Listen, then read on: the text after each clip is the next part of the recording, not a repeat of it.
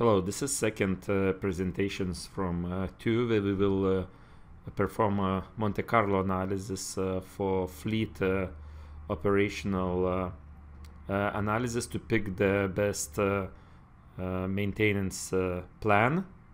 And Monte Carlo analysis is used when we have independent events which distribution and we know, but as the whole system expected outcome is not clear, right? So then we run the system analysis many times and then we get the result with the requested probability. And this solution is done together with using Cameo Systems Modeler, which supports Monte Carlo analysis. It has histograms. It can output the data of each single execution, any properties, what was generated randomly and selected from the predefined ones. Also, it has the ability to run many times, like 500 times, for example, the same execution silently without any kind of animation, so runs quickly and then output results. So now let's switch to this model, which we already demonstrated in this first part. And here is this airlines model. So I will have this life cycle of the aircraft, and then I have five types of aircraft running at the same time. We could multiply here to the 50 aircraft, a total of 500 if we want, but idea is to identify as the smallest model which we want to use it in order not to overcomplicate things.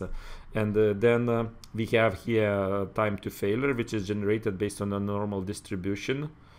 So we have mean as 100 and standard deviation as 20. So here we have one of the distributions which automatically generated for every type of aircraft, right? So it means that every run we have this and generated automatically, and we have 5 aircraft, so we don't know the outcome, you know, when we will start competing for resources for the maintenance. So waiting time depends on that, and on mission time also depends on that, and here repair time also, it is with the normal distribution.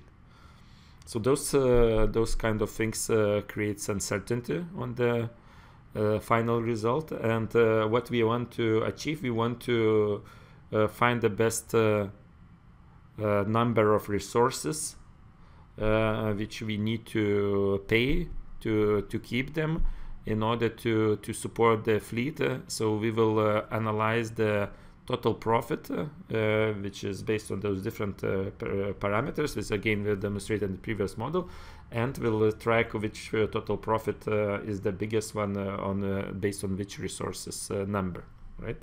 So if less resources, then pay less for resources, but maybe waiting time will be larger, right? So we will run this model. We selected to run this model 40 times and with 500 days of the execution. And we will run a few times in order to change the resources, and now the first execution will be with the free resources. Let's run, let's pick the Monte Carlo analysis, and let's execute this project. We have almost completed execution now, just a couple of more iterations, and it took 4 minutes 30 seconds to run 30 times, and we see that mean is 4,200. So let's record that into the Excel. So we're doing this analysis, and we are recording with 3 resources, 4,200. Okay, 3 resources, 4,200.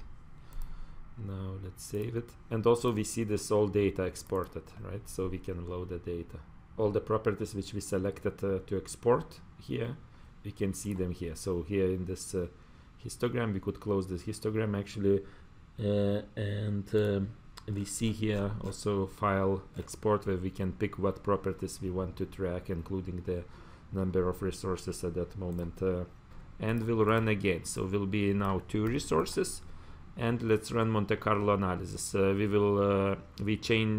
specified that we will run 300 days and 30 times. Okay, let's run again. So we got execution results from the 2 resources. We see that the mean row is 3000. So let's record this 3000, and also let's check what was the output of the data. So let's go here, and here we have output of the data, and now we see it per each run. So every run generated output, so because we executed 30 times, so we see every run output. And maybe some of those runs out of the scope, we can exclude them if the data is out of the scope, and then do the analysis again.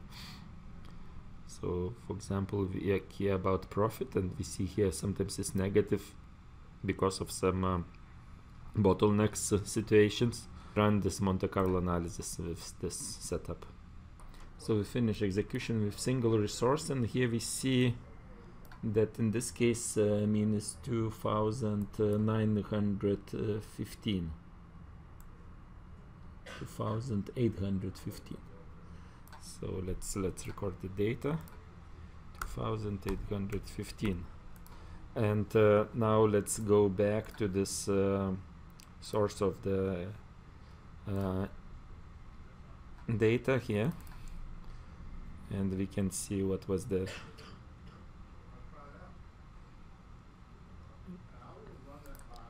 absolute mission time, absolute wait time, absolute workshop time. This is the days in total spent on that during this execution instance.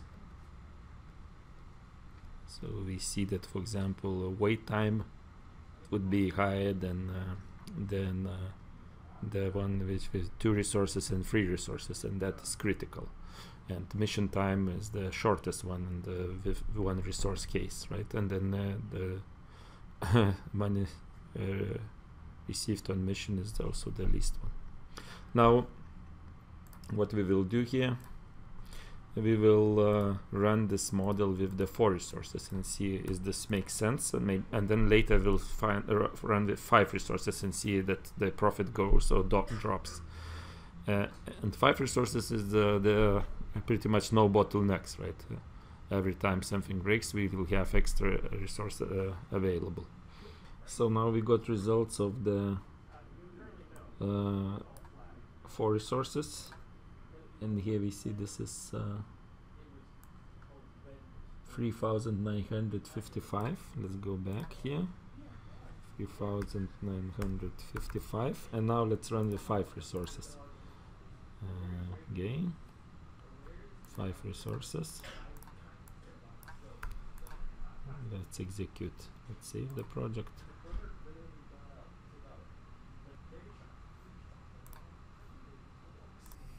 So we got final results, and here we see that with 5 resources we have mean is 3400. So let's go back here and enter, and we see that the optimal configuration is 3 resources.